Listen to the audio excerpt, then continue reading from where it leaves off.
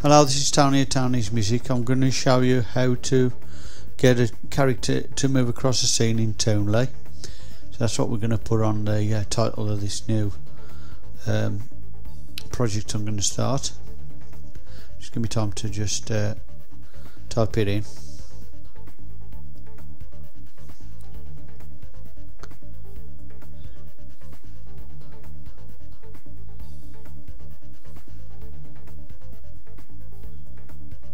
And then I'm going to create it.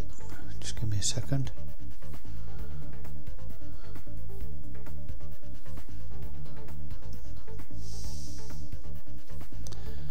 Okay, right, let's see, we need a new scene. Let's try a construction site, I think. This is somewhere down here.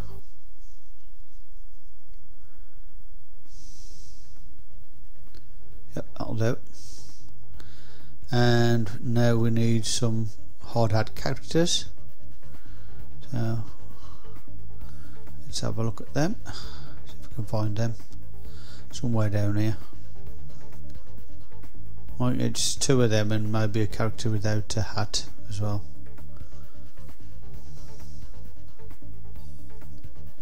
There they are. Right, and that, I think that boy there, yep, that will do.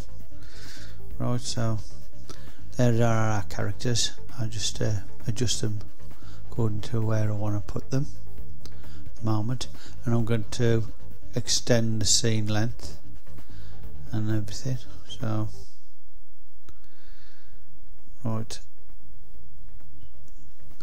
I'm going to start by changing all the bounce to instant, and on the settings as well change that to instant on rather than have it bouncing on the screen, because we don't need that. And I'm going to start with a boy, really try and get his animation worked first, because I want him to walk in across from right to left. So just make sure he's the right way as well by checking his flip on the next to the settings on the character itself. And I'm going to drag his timeline across a bit, just so it gives it more time for him to walk along. Now, as you can see, I just hit the front node there, and then I'm going to put him off screen so that it'll be his first position, and then I'm going to hit the end node and take him all the way across to the other side, and that'll be his end position. So he should walk from the right to the left. Yep. Okay, now the girl is the next one I'm going to do, and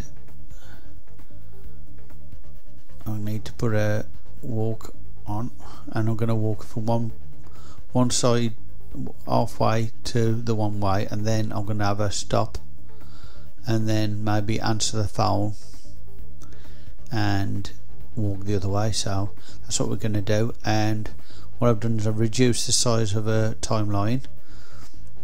I clicked on the start position, which I moved slightly to do that, and now I've just clicked on the end position for that first part of her walk. Now I'm going to put on idle for a bit, then answer the phone.